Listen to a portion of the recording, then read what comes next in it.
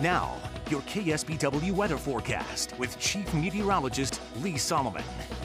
Good evening, everybody. Pretty view here in Salinas right now. Just a few clouds out there, but they've been coming and going most of the day. We ended up with a very mild afternoon. We've been that way most of the week.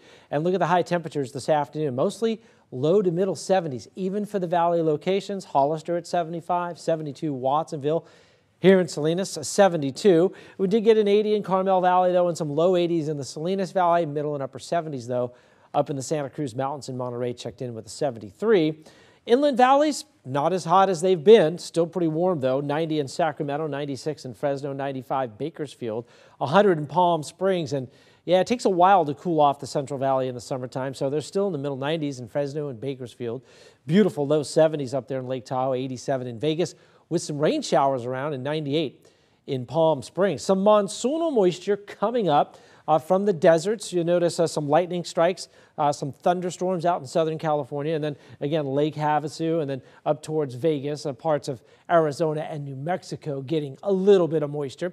The heat is mostly out west from Denver to Salt Lake to Portland, mostly 80s and 90s. Back east, little cooler, mostly 60s and 70s. And not a whole lot of rain on the map. And that big front that we had yesterday, that's now pushed off the East Coast. A few showers over Florida. And again, this is the monsoonal moisture, which is coming, but it's not a big push. It's a more scattered variety. But hey, we'll take the rain out west any way we can get it. There's your area of low pressure, still spinning off the coast, been there all week long. Starting to weaken, and high pressure to the north starting to kind of give it a little bit of a nudge. And that means it'll be moving out of the way just in time for the weekend. That means heat could be coming back for some of us. 77 Tahoe tomorrow, upper 80s in Sacramento, some low 90s in Fresno. So again, that's at about average high temperatures. They've been above average most of this month. 98 in Vegas, 103 in Palm Springs, 72 San Diego, 77 in Los Angeles, and more 60s and 70s locally here. Low clouds will reform later tonight. We'll get them at the coast. We might see a little bit of patchy mist and drizzle like we have been seeing. They'll work their way down the Salinas Valley tomorrow afternoon. Breeze gets going. You can see your arrows coming in from the west. That's a nice breeze of about 10 to 20, 25 miles an hour. So have a good sea breeze in the afternoon. That'll keep the coast obviously on the cooler side, but all in all still pretty nice. 51 to 56 overnight. Again, that fog and mist and drizzle could be around 4 spots along the bay. Mid-60s to low 70s for the valleys tomorrow. A gusty ocean breeze in the afternoon. Otherwise, a pleasant day on tap. Mid-70s, right around 80 for some of the warmer spots tomorrow. So again, inland valleys running at average or below. So that's a good thing in terms of fire danger for now. 67 San Francisco, 78 San Jose. Here are your high temperatures. Santa Cruz Mountains, middle upper 70s to near 80. Low 70s Santa Cruz, Aptos at about 71. Watsonville checking in with about 70. 74 Corralitos, upper 70s. Santa Clara Valley, 74 in Hollister, 75 San Juan Bautista. Moss Landing in the middle 60s. We will have sunshine at the coast in the afternoon, though, so that's good. Upper 60s Salinas, middle 70s Gonzales, and then some 80s from King City down to Parkfield, Bradley, Lake Nacimiento, all in the low to mid 80s. Mid 60s Seaside, low 70s Monterey, about 68 in PG, and a pair of 7s in Carmel Valley tomorrow afternoon. So we will see warming conditions. Now, the coast will be tempered by the marine layer.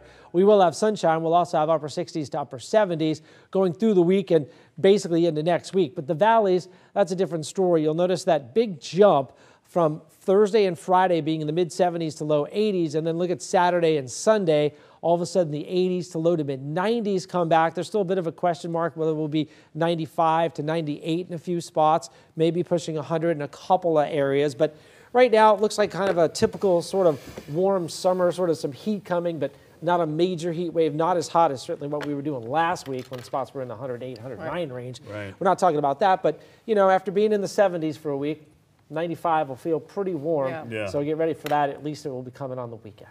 Okay. Yeah, take a look at our weather quiz. All right.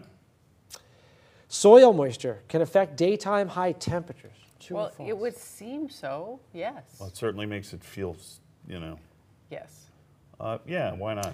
Yeah, it can actually. So the drier we are, which we're pretty darn dry, you know, this year. Right. When those big heat domes come over us, we're actually able to get hotter because there's no moisture really in the ground for that sun and all that heat to evaporate. Right. Which is what we call an endothermic reaction. I don't want to get too sciencey here, but that involves the removal of heat from the atmosphere. And we don't have that. You just add that heat into the atmosphere, and you get extra hot temperatures like we just had, 108, 109. Gonna even feel hotter. If we had out a lot of, you know, if we were down in Louisiana, they might have only been able to do 100 out of that same dome of warm air. Yeah, we'd like to vacate the exothermal. Yeah. Very good. Thank you, sir. You're welcome.